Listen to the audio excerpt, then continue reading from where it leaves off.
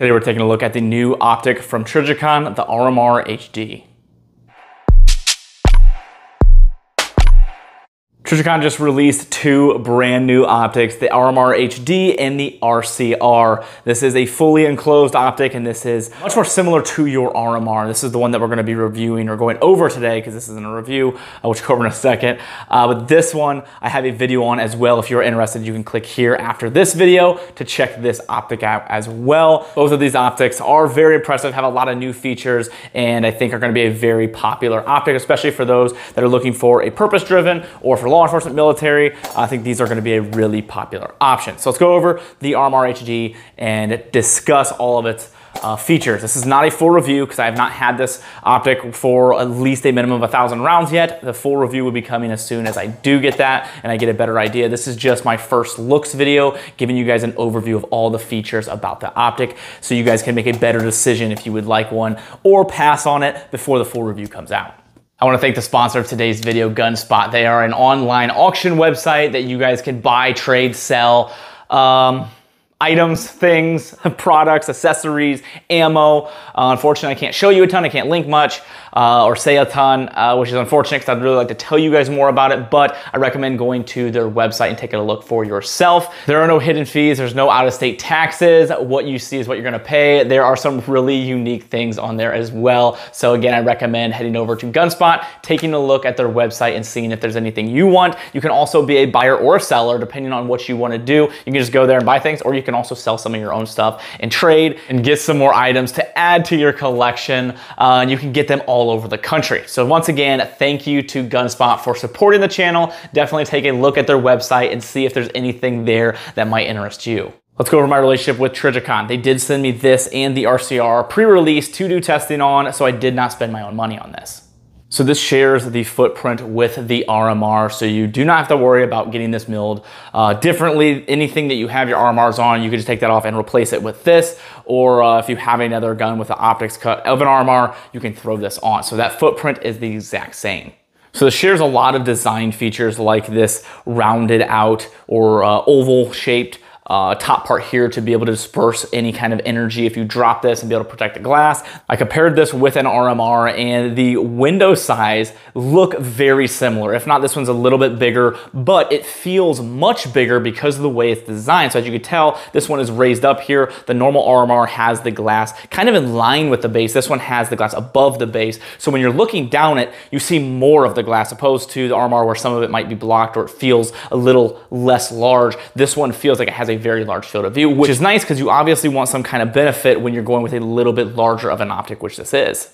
So first, let's go over the reticle on this new red dot. So this has a multiple reticle option. You have a 1 MOA dot or a 3.25 MOA dot, and then you have the option to have a 55 MOA circle around that dot, and I think that is a nice addition.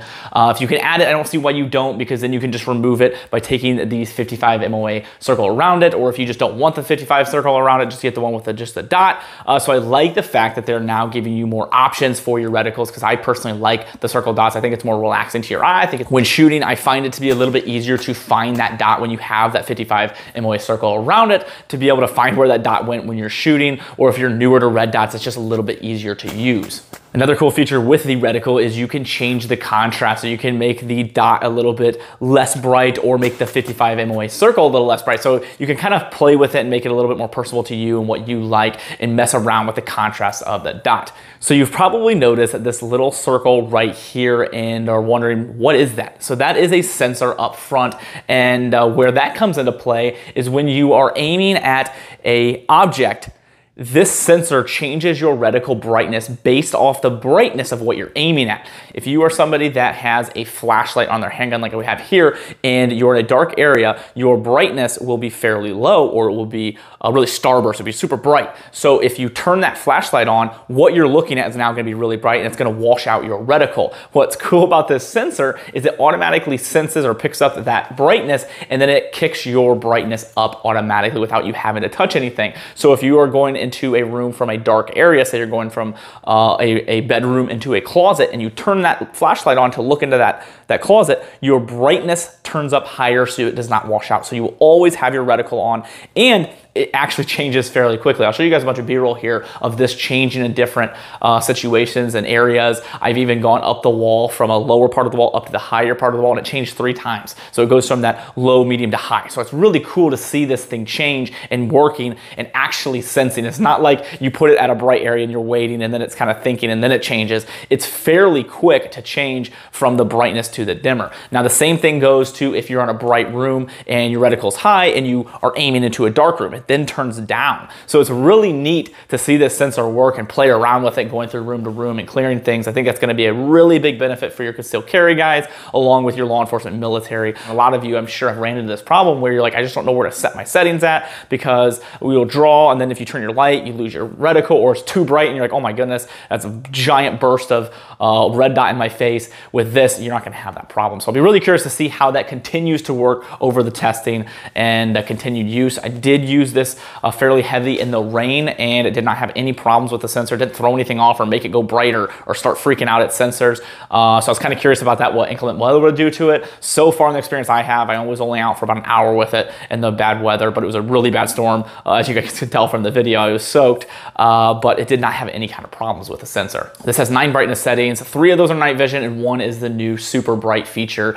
that they have. So what is it? It's a very super bright red dot. It's just if you're in a really bright area or you're looking into a light or you have your flashlight on, it's supposed to have a brighter option to be able to turn it up a little bit higher. Obviously, your battery life is going to drain significantly more using a super bright feature, but this still boasts a 3-year battery on that medium setting, and it actually has a top loading battery tray, which is really nice for those of you that have older RMRs. You know that it's on the bottom, so you have to remove your optic, change the battery out, put it back on, and then recheck your zero.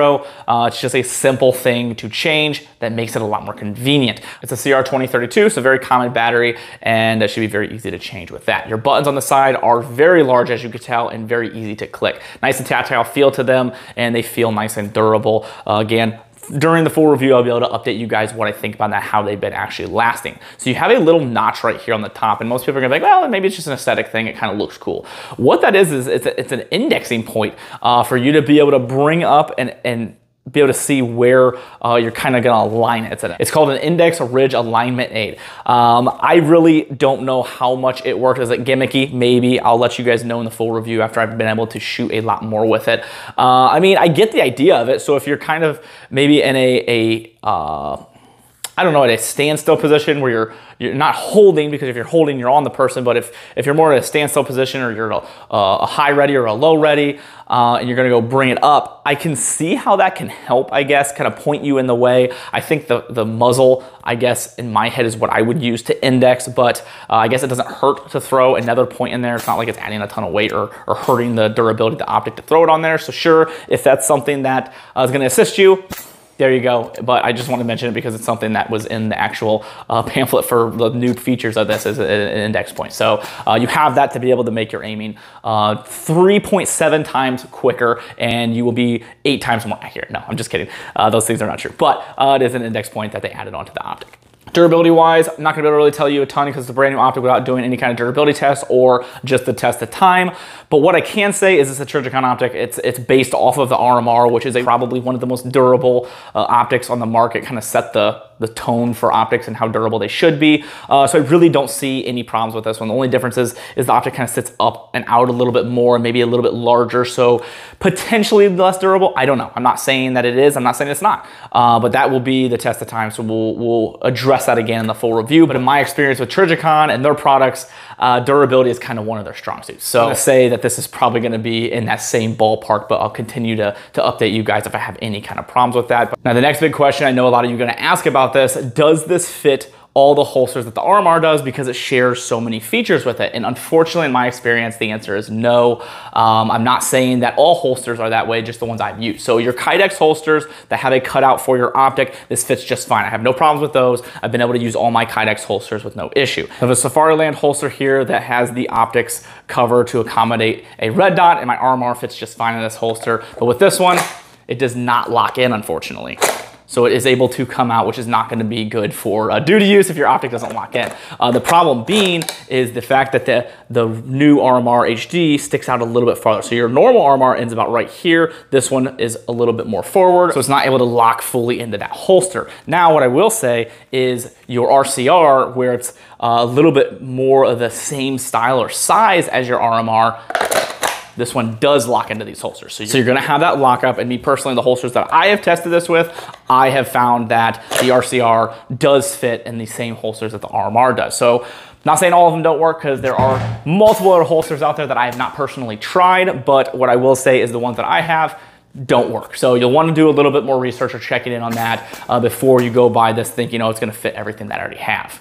So I'm really happy about these two new optics. Trijicon makes a fantastic red dot and fantastic products, and I've been really looking forward to them expanding on the RMR. I knew they were gonna do it enclosed eventually, so I was really happy to see that they finally made this one. The only thing that I'm a little worried about is the lockup on this. So this also shares the RMR footprint. So I definitely recommend watching the full video on this, but the lockup is much, much different because being enclosed, you can't just screw down, you have to screw from the side. Like most of the enclosed optics kind of have like a Picatinny style like clamping system, and they screw from the side, kind of like your flashlights, like where it goes from the side.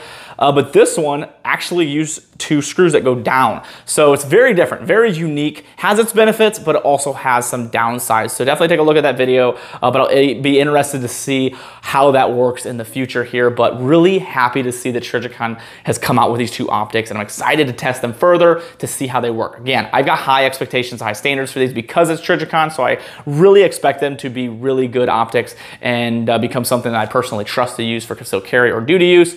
But for right now, we're still in the early stages of that, so we will see what we come up with and what we find out. What I want you guys to do is put in the comments of what you would like to see in the full review. If you guys would like a certain test done, would you like a certain question answered, please let me know in the comments and I will make sure to take care of that. If I don't know, I will find out somebody that does know. I'll contact Trijicon, I'll get that information, I'll put that in the full review for you because I want that video to be as informative as possible. With being a new optic, it's so hard to say, yes, this is the best optic, yes, I recommend it, because I just don't have enough time with it yet. It's brand new, so only the test of time and some durability tests are gonna be able to tell us how this optic does. So I hope this video was able to help you make a better decision if this is something you want to purchase, or maybe you want to wait until the full review to see how it does over the course of testing that I've done. What I will say is the full review will probably come pretty quickly because I've been putting a lot of rounds through these just because I really think these are pretty cool and I want to see how they do.